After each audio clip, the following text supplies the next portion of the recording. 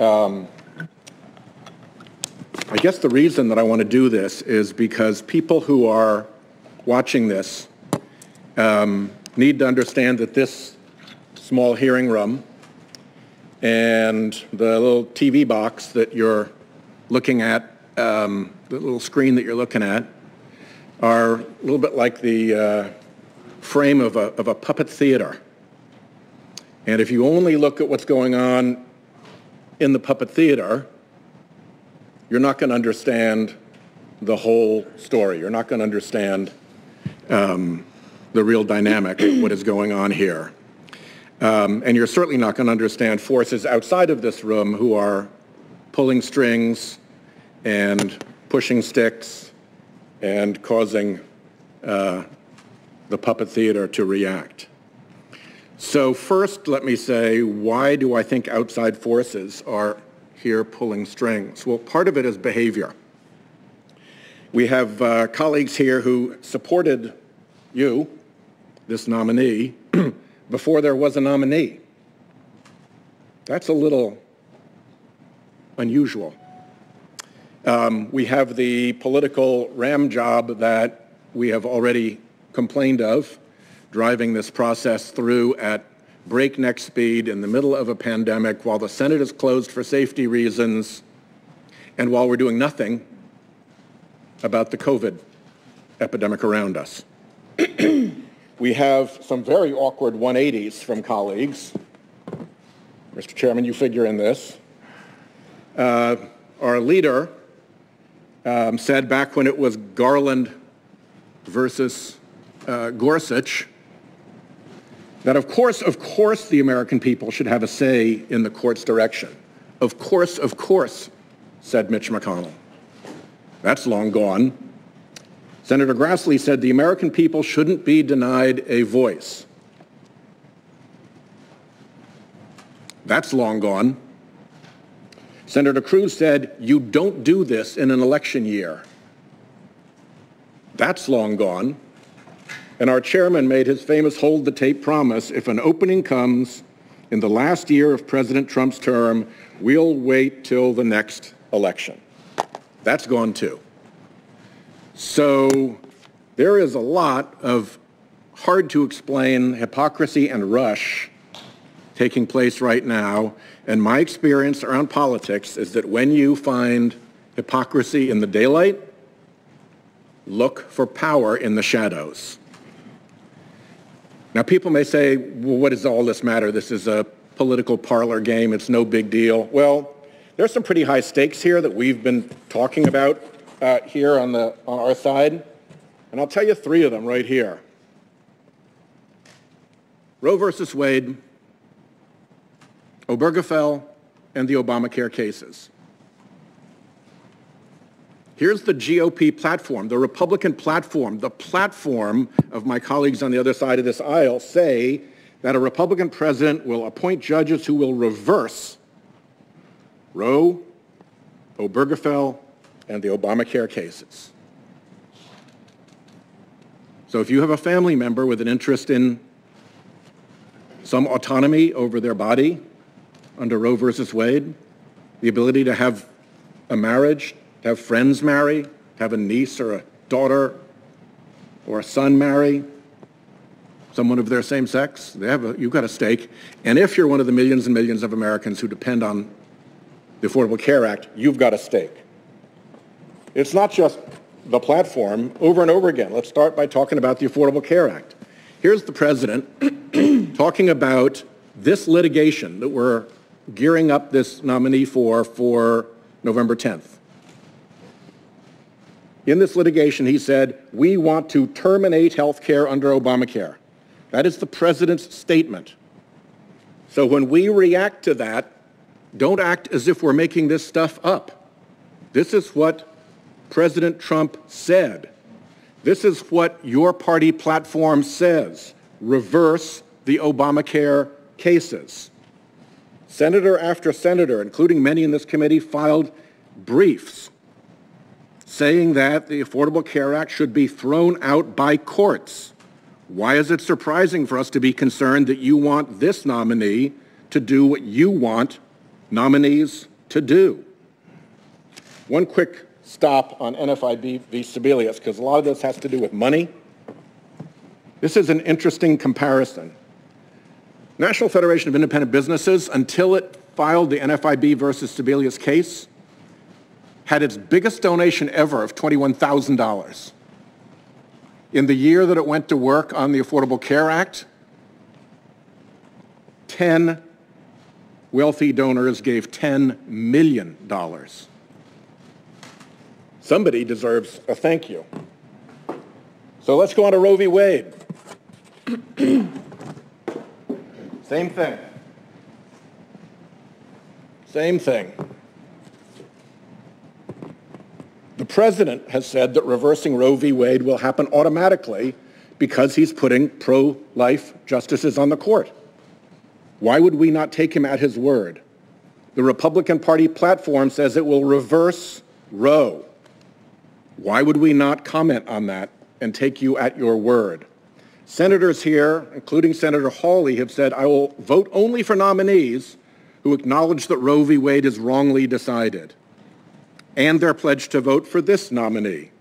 Do the math. That's a really simple equation to run.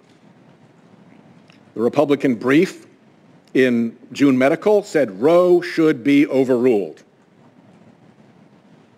So don't act surprised when we ask questions about whether that's what you're up to here. And finally, out in the ad world that you have spared yourself wisely, Judge Barrett, the Susan B. Anthony Foundation is running advertisements right now saying that you are set to give our pro-life country the court that it deserves. There's the ad with the voiceover. She's set. She's set. And then Roe, Obamacare cases, and Obergefell, gay marriage. National Organization for Marriage, the big group that opposes same-sex marriage, says in this proceeding, all our issues are at stake. The Republican platform says it wants to reverse Obergefell. And the Republican brief filed in the case said same-sex relationships don't fall within any constitutional protection. So when we say the stakes are high on this, it's because you've said the stakes are high on this. You have said that's what you want to do. So how are people going about doing it? What is the scheme here? Let me start with this one. In all cases, there's big anonymous money behind various lanes of activity. One lane of activity is through the conduit of the Federalist Society. It's was managed by a guy named Leonard Leo, and it's taken over the selection of judicial nominees. How do we know that to be the case? Because Trump has said so over and over again. His White House counsel said so. So we have an anonymously funded group controlling judicial selection run by this guy, Leonard Leo.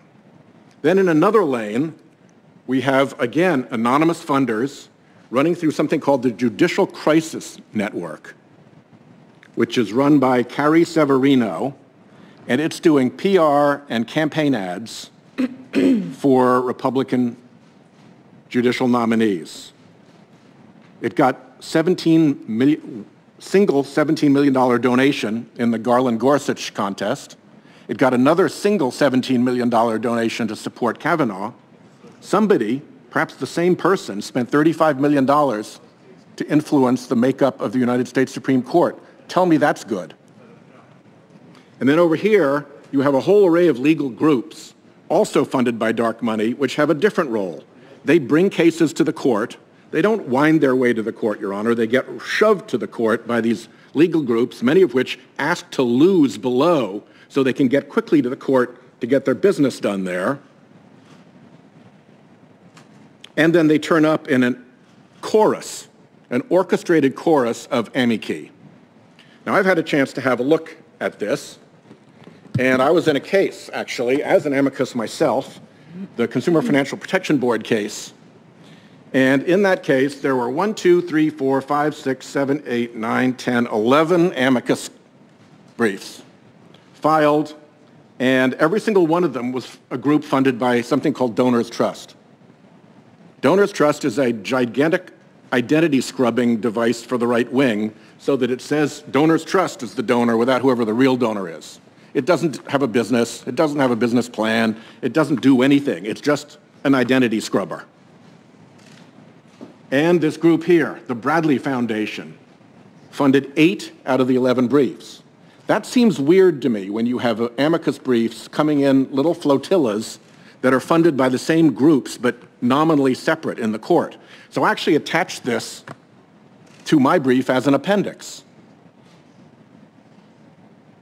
Center for Media and Democracy saw it, and they did better work. They went on to say which foundations funded the brief writers in that CFPB case. Here's the Bradley Foundation for $5.6 million to those groups. Here's Donors Trust, $23 million to those brief writing groups. The grand total across all the donor groups was $68 million to the groups that were filing amicus briefs pretending that they were different groups. And it's not just in the Consumer Financial Protection Board case. You might say, well, that was just a one-off. Here's Janus, the anti-labor case that had a long trail through the court, through Friedrichs and through Knox and through other decisions. And SourceWatch and ProPublica did some work about this. Here's Donors Trust and Donors Capital Fund, and here's the Bradley Foundation, and they totaled giving $45 million to the 1, 2, 3, 4, 5, 6, 7, 8, 9, 10, 11, 12, 13, 14, 15 groups that filed amicus briefs pretending to be different groups, and both of the lawyer groups in the case. Funded by Donors Trust, funded by Bradley Foundation in Janus. This is happening over and over and over again, and it goes beyond just the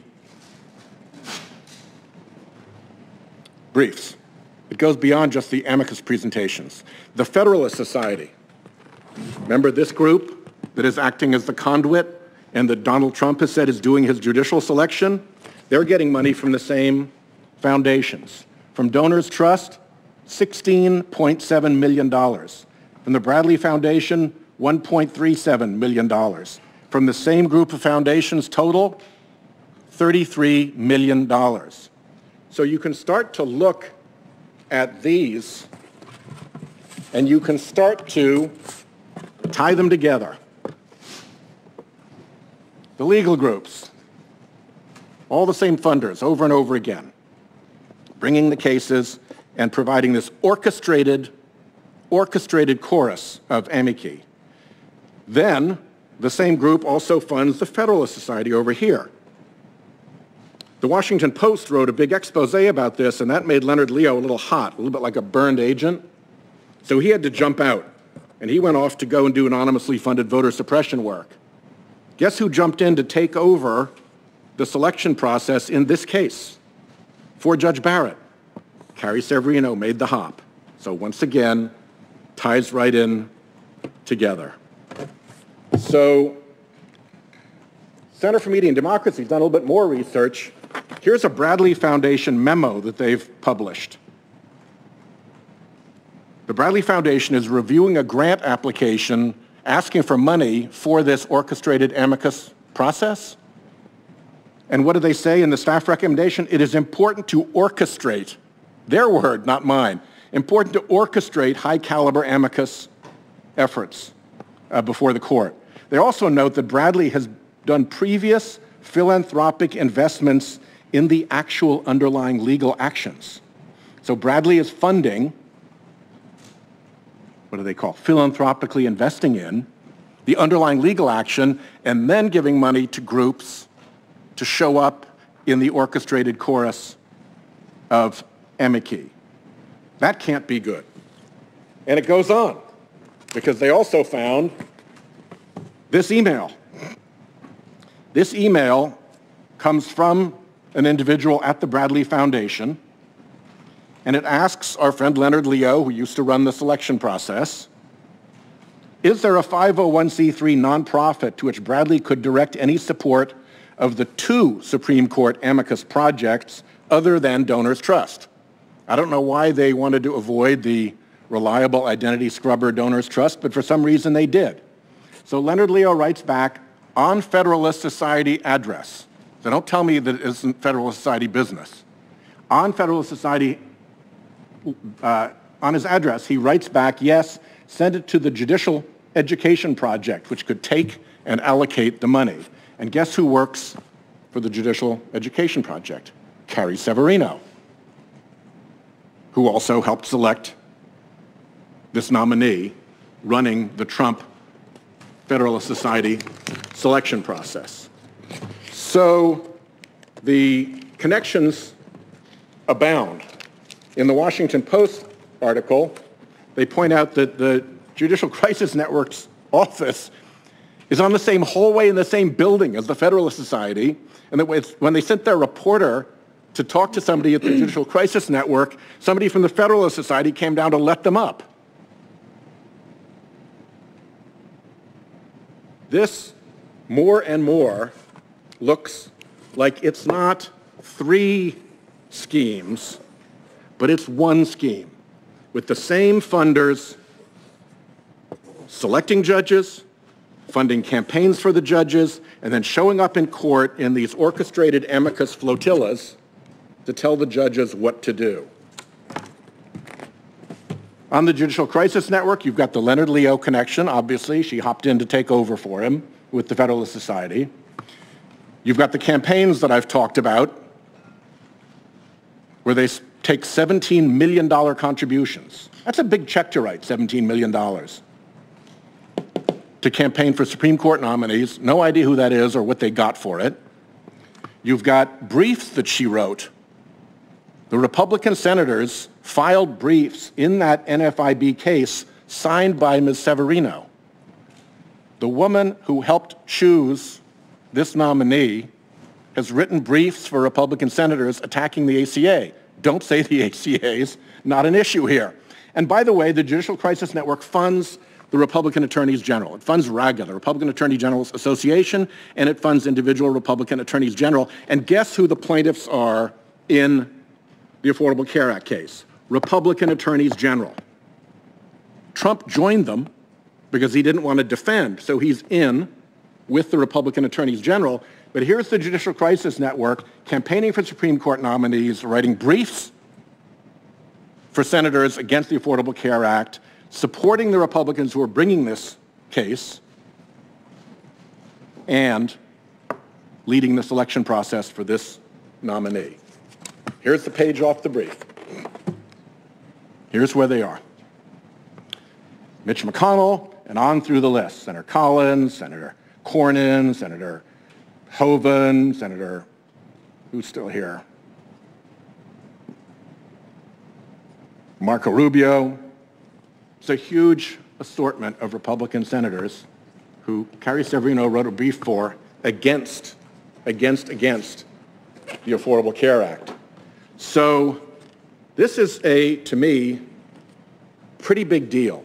I've never seen this around any court that I've ever been involved with, where there's this much dark money and this much influence being used. Here's how the Washington Post summed it up. This is a conservative activist behind-the-scenes campaign to remake the nation's courts, and it's a $250 million dark money operation. $250 million is a lot of money to spend if you're not getting anything for it. So that raises the question, what are they getting for it? Well, I showed the slide earlier on the Affordable Care Act and on Obergefell and on Roe versus Wade. That's where they lost. But with another judge, that could change. That's where the contest is. That's where the Republican Party platform tells us to look at how they want judges to rule, to reverse Roe, to reverse the Obamacare cases, and to reverse Obergefell and take away gay marriage. That is their stated objective and plan. Why not take them at their word? But there's another piece of it, and that is not what's ahead of us, but what's behind us. What's behind us is now 80 cases, Mr. Chairman, 80 cases under Chief Justice Roberts that have these characteristics. One, they were decided 5-4 by a bare majority. Two, the 5-4 majority was partisan in the sense that not one Democratic appointee joined the five. I refer to that group as the Roberts Five. It changes a little bit, as with Justice Scalia's death, for instance, but there's been a steady Roberts Five that has delivered now 80 of these decisions. And the last characteristic of them is that there is an identifiable Republican donor interest in those cases.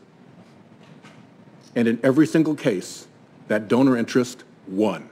It was an 80-0, 5-4 partisan rout, ransacking. And it's important to look at where those cases went, because they're not about big public issues like getting rid of the Affordable Care Act, undoing Roe versus Wade, and undoing same-sex marriage. They're about power. And if you look at those 80 decisions, they fall into four categories over and over and over again. One, unlimited and dark money in politics. Citizens United is the famous one, but it's continued since with McCutcheon, and we've got one coming up now. Always the five for unlimited money in politics, never protecting against dark money in politics, despite the fact that they said it was going to be transparent. And who wins when you allow unlimited dark money in politics? A very small group. The ones who have unlimited money to spend and a motive to spend it in politics. They win, everybody else loses. And if you're looking at who might be behind this, let's talk about people with unlimited money to spend and a motive to do it. We'll see how that goes. Next, knock the civil jury down. Whittle it down to a nub. The civil jury was in the Constitution, in the Bill of Rights, in our darn Declaration of Independence.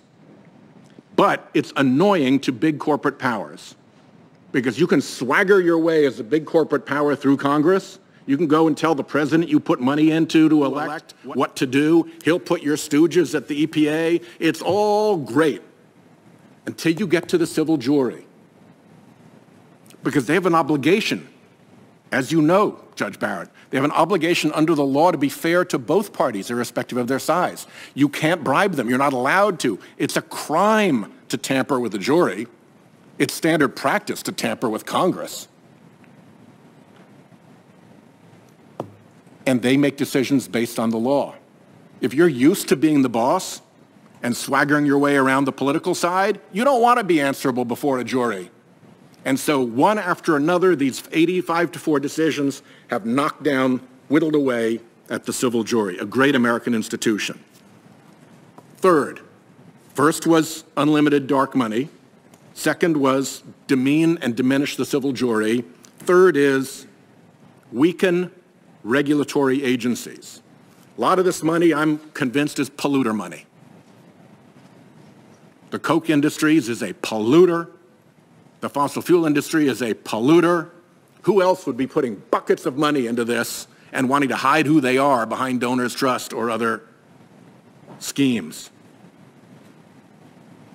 And what if you're a big polluter, what do you want? You want weak regulatory agencies. You want ones that you can box up and run over to Congress and get your friends to fix things for you in Congress. Over and over and over again, these decisions are targeted at regulatory agencies to weaken their independence and weaken their strength. And if you're a big polluter, a weak regulatory agency is your idea of a good day. And the last thing is in politics, in voting. Why on earth the court made the decision a factual decision, not something appellate courts are ordinarily supposed to make, as I understand it, Judge Barrett. The factual decision that nobody needed to worry about minority voters in pre-clearance states being discriminated against or that legislators would try to knock back their ability to vote. These five made that finding in Shelby County against bipartisan legislation from both houses of Congress, hugely passed on no factual record. They just decided that that was a problem that was over. On no record, with no basis, because it got them to the result that we then saw.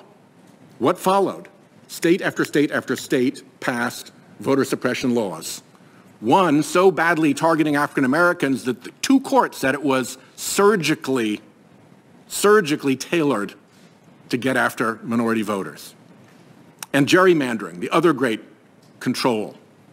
Bulk gerrymandering, where you go into a state, like the Red Map Project did in Ohio and Pennsylvania, and you pack Democrats so tightly into a few districts that all the others become Republican majority districts. And in those states, you send a delegation to Congress that has a huge majority of Republican members, like 13-5, as I recall, in a state where the five, the party of the five, actually won the popular vote. You've sent a delegation to Congress that is out of step with the popular vote of that state. And court after court figured out how to solve that. And the Supreme Court said, nope, 5-4 again. Nope, we're not going to take an interest in that question. In all these areas where it's about political power for big special interests and people who want to fund campaigns and people who want to get their way through politics without actually showing up, doing it behind donors' trust and other groups, doing it through these schemes, over and over and over again, you see the same thing. 80 decisions, Judge Barrett. 80 decisions, an 80-0 sweep. I don't think you've tried cases, but some cases, the issue is bias and discrimination. And if you're making a bias case, as a trial lawyer, Lindsey Graham is a hell of a good trial lawyer. If he wanted to make a bias case, Dick Durbin's a hell of a good trial lawyer.